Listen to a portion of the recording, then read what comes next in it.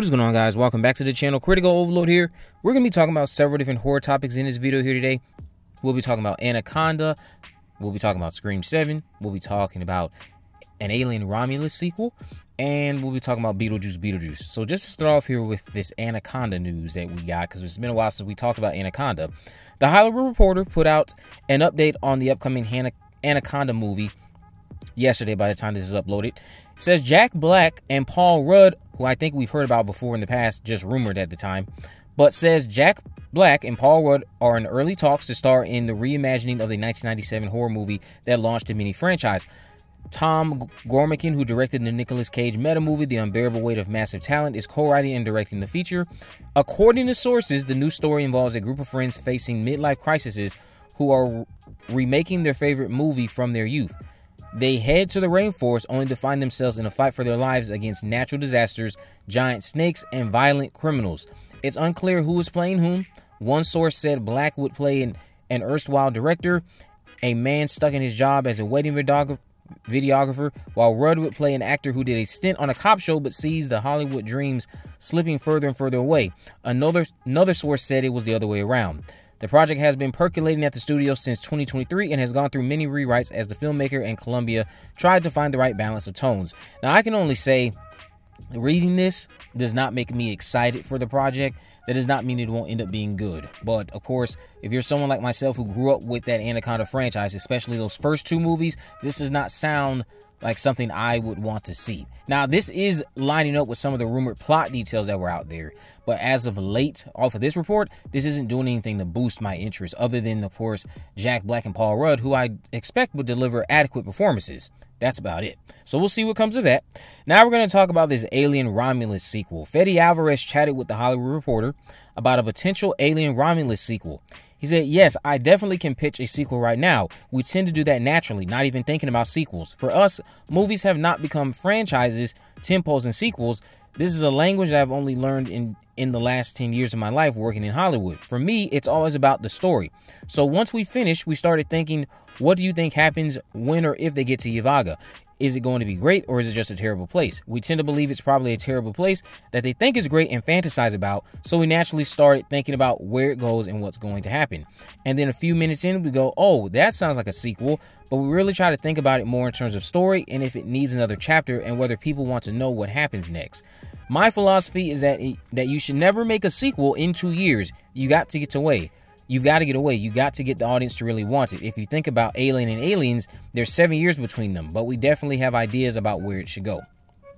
Now, I like the way he's thinking, and I wouldn't be against a Romulus sequel, but just to have a joke really quick, I'm sure Disney doesn't want to wait around years before they can generate money from a product that ended up being a worthwhile investment. Now, I think the budget was around $80 million, and this movie has already made over $100 million, so it still has a ways to go, I think, before it actually is profitable. But if it is a success for Disney, I doubt Disney will want to wait 2 to 5 years or anything like what happened from Alien to Aliens before they give us another Alien film. If anything, that Romulus sequel will be kicked into high gear. And if Fede Alvarez isn't down because it doesn't go along with his philosophy, then Disney will just find a new director because it's their property. That's, again, me just talking about the reality and joking a bit. Because while I respect his philosophy, the thing that will tower down on that are the rights holders. And right now, that's Disney. And if Disney wants that sequel next year, they're going to get it. So now we can talk about Beetlejuice Beetlejuice. Beetlejuice Beetlejuice reviews will start to appear online September 3rd at 4 p.m. Eastern. That is when the embargo will lift for this sequel. If you live in the States, I think that's... well, no. What I meant to say is if you live in the UK, I think that will be 9 p.m. for you at that time. At 4 p.m. in the States, that's 9 p.m. in the UK.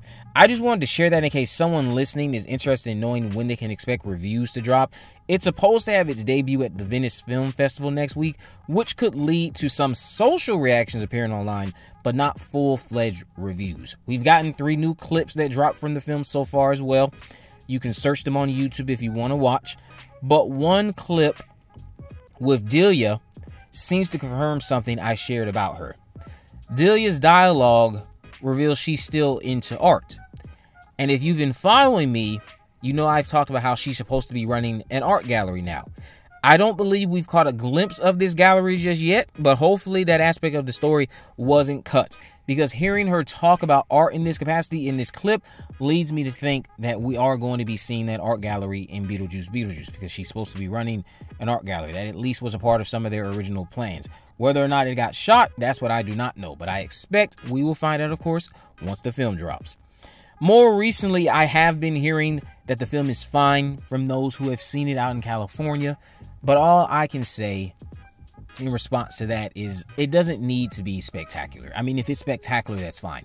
I'm not going into Beetlejuice Beetlejuice wanting it to be better than the original.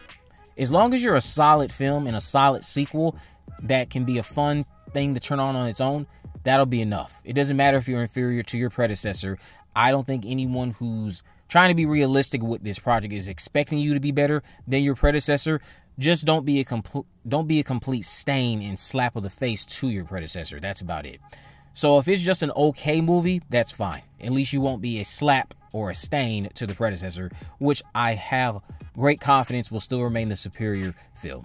Now, the last thing we're going to talk about here is Scream 7. Scream 7 is supposed to shoot from December 2024 through March 2025. Shout out to UK for sharing this information with me. This is coming to us from Production Weekly, where it lists that the status of the film is still eyeing December 2024, but it's supposed to now shoot from December through March. At first, I was like, that's a long time for a slasher film, but then I started considering, well, Scream 4 had a similar shooting schedule. Now, I don't know how much of that was related to some setbacks on set, and of course, the stuff with Kevin Williamson walking out before filming was even done, Aaron Kruger being brought in for rewrites and stuff like that. I don't know how much of that played into their filming schedule. But December to March, the positive outlook for me would be that you're trying to, of course, construct the best slasher film that you can.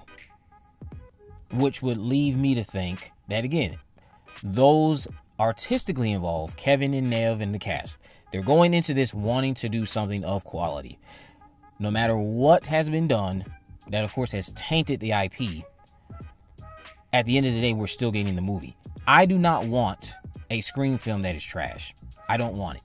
As much as I'm in disagreement with getting another Sydney film that's focused entirely on her, we're getting it. And if we're doing this, you better do it right. That's all I can say. Let me know what you guys think about this down in the comment section below. If you haven't already, of course, make sure you subscribe, turn on post notifications, in this video. In the description, I have links on my social media accounts. I'm on Facebook, Twitter, and Instagram. You can message me there, of course. Let me know if there's any movies, news, or reviews you'd like me to cover in the future. And with all that in mind, guys, I will see you in the next video.